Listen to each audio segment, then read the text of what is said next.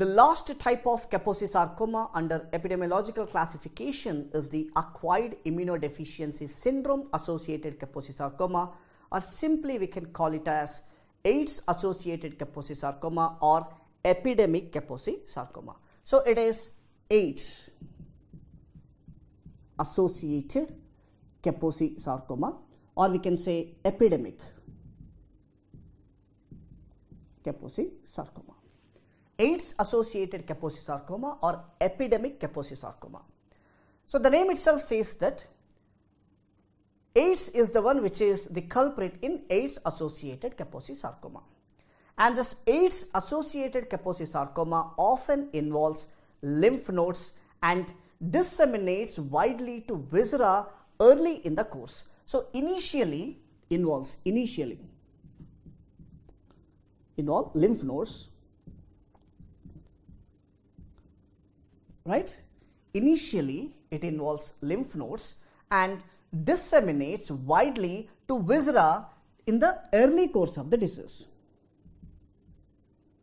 Viscera, that is early course of AIDS.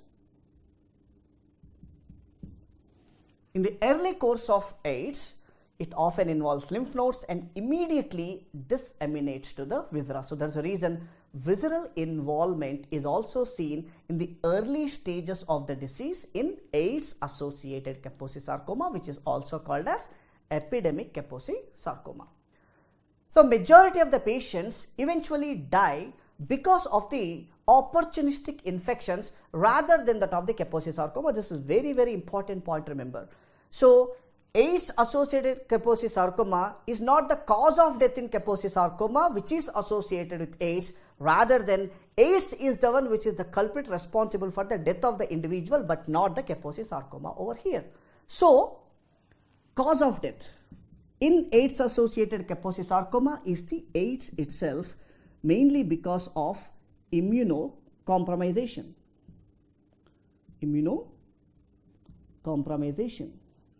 And mainly because of opportunistic infections. So this is the cause of death in AIDS associated Kaposi sarcoma, but the Kaposi sarcoma is not the cause of death. Now what are the predominant risk groups? So predominant risk groups. So mainly men who have sex with men, especially in developed countries. So men who have sex with men, mainly in the developed countries. Men who have sex with the men, especially in developed countries, is considered to be the important predominant risk groups, or heterosexual men and women in the Africa. Heterosexual men and women in the Africa. So these are considered to be the predominant risk groups, right? Yeah. Now let us talk about the cutaneous as well as visceral involvement. So cutaneous involvement is localized or disseminated. Localized and disseminated.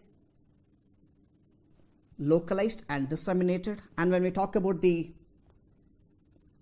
visceral involvement, which is important in AIDS associated Kaposi sarcoma, is common with poor HIV control. So generally I will write as common, right? Yeah.